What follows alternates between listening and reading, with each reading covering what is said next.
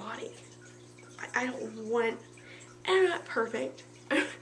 You know, I do unhealthy things. I'm overweight. I want to lose weight. I'm overweight. That's not healthy.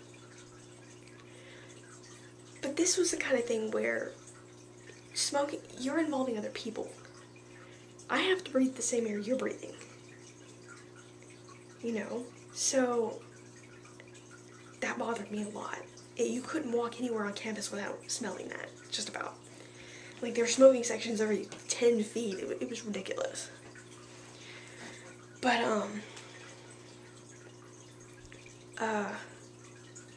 so I'm standing in the line to get on the bus to go to Walmart. And I call my mom because I'm just furious about the smoking, and that she wasn't happy about it either. I told her about it. She never wanted us exposed to anything like that, and she was very, you know, she's a good mom. She was careful what she exposed us to, you know, physically, emotionally, mentally, all those things. So she wasn't happy about me being exposed to cigarettes, smoke. So, I call her and I'm complaining about it. And she didn't want me to go to Job Corps. My dad did, because he thought it'd be good for me, I could grow up and all that. But I call her and I'm talking to her about it, and she's like, I wish you'd come home. She told me that every time I talked to her. She's like, you could go to college. You could get you a job, part-time job, and go to college. I had every intention of going to college. Like I said, I was going to go to advanced training. I had every intention of going back. I graduated high school at 22 credit hours in college. I dual enrolled.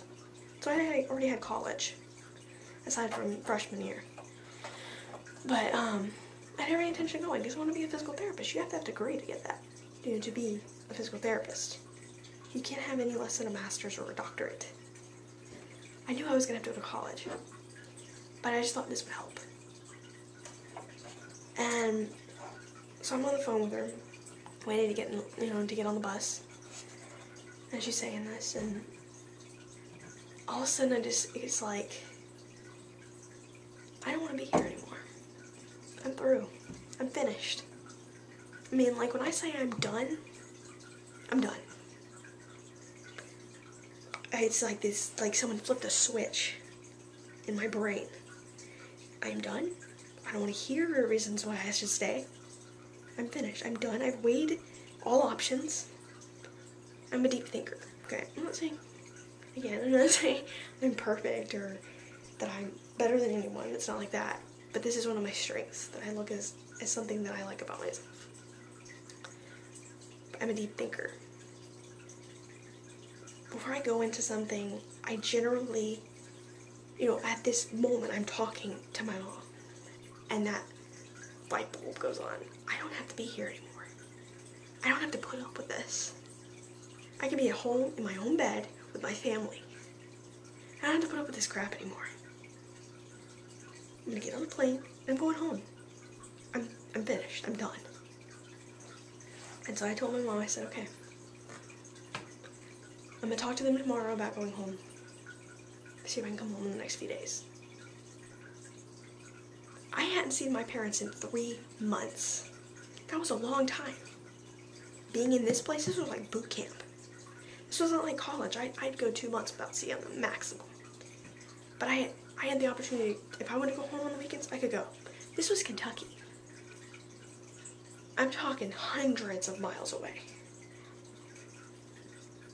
It would have taken them a while to drive up there.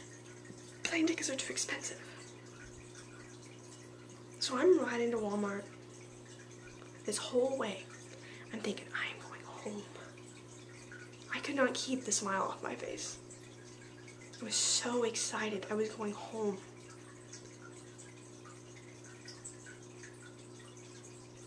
So I go in and I talk to him. I don't remember all of the stuff I did, but I tell him, I told my RA, I'm leaving, I'm going home. I'm done. I don't want to be here anymore. And I told several of the students there that I was going home. And they say, oh, well, you have to put in a 2 weeks notice. I'm like, wait, I have to do that? Yeah, you have to do that. I'm like, hold on. That was in the contract. That you could go home. You know, you didn't have to stay. You were not stuck there. You could go home.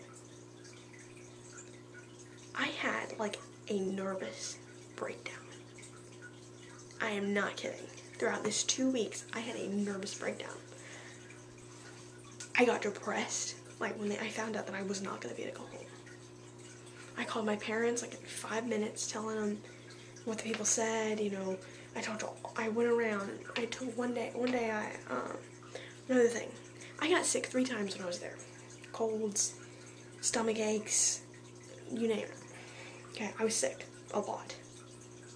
One was stress and being uncomfortable and all that. But unless you had a fever, they wouldn't let you stay in the clinic. So that made me mad. So I was already pissed off because I was sick. I just wanted to lay down. I was already tired. I never got enough sleep. I told him I wasn't getting enough sleep. My roommate, one of my roommates just absolutely didn't like me. Don't know why. She just didn't like me. She would whisper under her breath. I didn't do anything to her to make her not like me. I just figured, okay, this is obviously a misunderstanding because I don't feel that way about you. She was our room captain.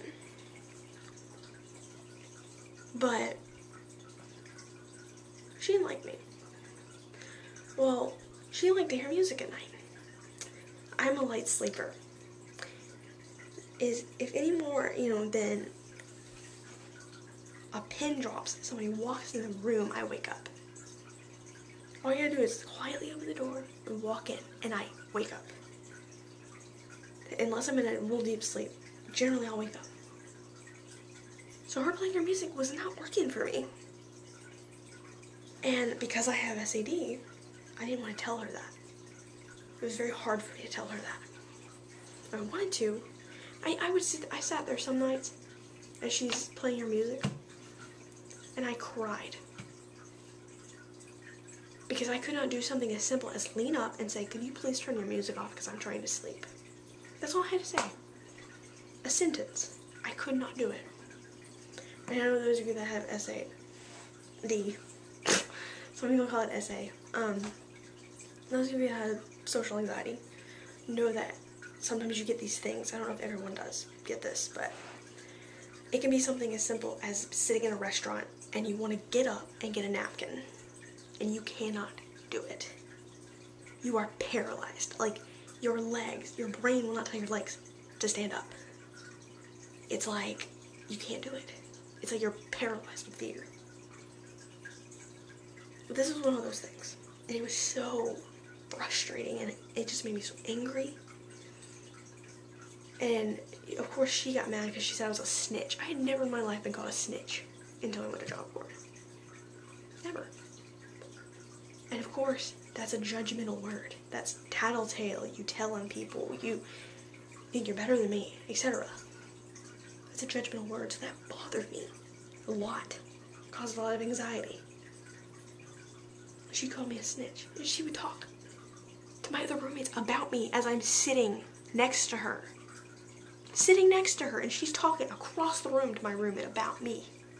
Could I say anything? No. I just sat there and took it. I'd make nasty little faces at her, but that was about it. She was mad because I went to the authority instead of her. But what she didn't understand was I wasn't able to go to her. I wanted to. It wouldn't have mattered. She still would have reacted the same way. But that was one of my first problems there. Was that and the fact that they were so controlling. Don't remember how I got off on that. But, so she was gone when I left. She had been gone a few months. But I had whole new roommates. But,